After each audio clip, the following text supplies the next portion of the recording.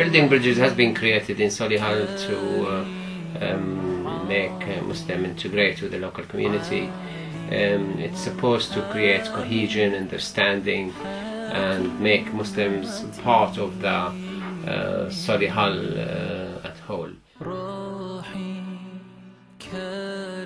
With the faith community, we have been meeting with other faith for many years. Actually, we started meeting with the faith community since 2001. We visited the Methodist Church, we went to the Anglican Church, we've been to the United Reformed Church, we've been to the Mormon Church, and we invited Christian Scientists.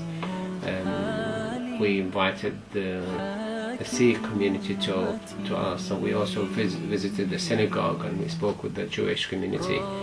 Well, I think my main involvement with building bridges has been through a couple of events, really. The first was the Imams versus Vicars cricket match at Hampton in Arden. So I played for the Vicars and managed to score 1 run, but unfortunately we were soundly beaten. On another occasion I came to speak to the Building Bridges group about the different Christian denominations. The thing I've discovered in the last year or so is that there's so much I don't know about the Muslim faith and that culture and that community. And stop press, I want to know, because the more I discover, the more interesting, the more fascinating it is. Building Bridges is trying also to help a lot of charities in Solihull. اللهم صل على محمد وآل محمد يا مسلمين صلوا عليه. Stage put quiz night, and time we raised money for the autistic children.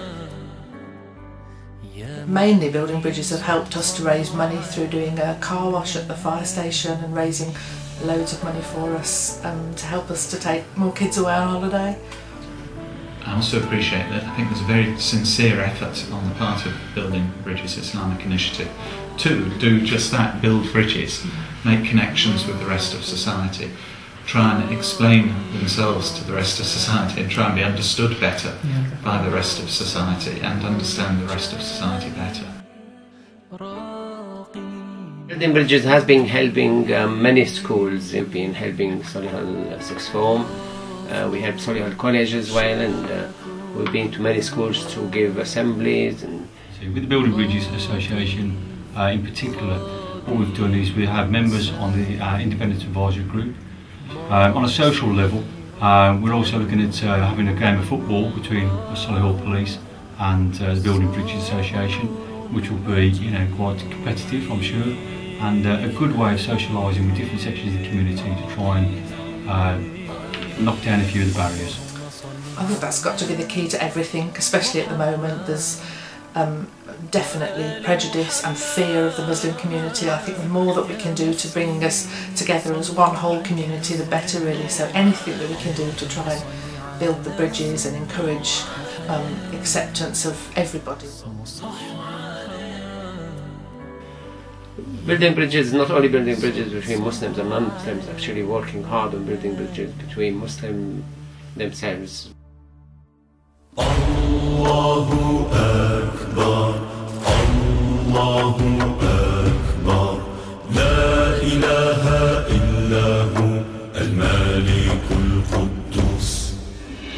Allahu Akbar, Allahu Akbar, Ya Rahmanu irham da'fana. When I've got 2 kids who are 9 and 7, they're growing up surrounded by Muslim children and they get on absolutely great.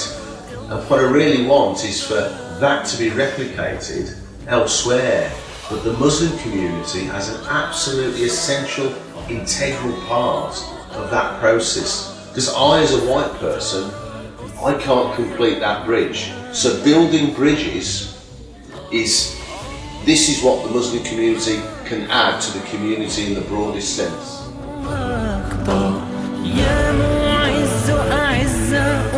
أمتنا.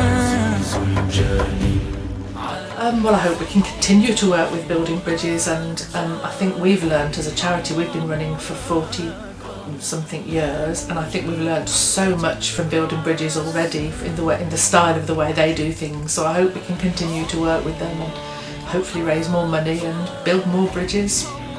Well, I hope very much that work can continue. I hope that, particularly through the Faith Forum, we can make representations to the Council that do keep faith in the forefront of the society that we live in. I hope the future holds a community that hasn't got barriers, the barriers that perhaps I grew up with and previous generations have grown up with. يا لطيف ألطف بنا ألطف بنا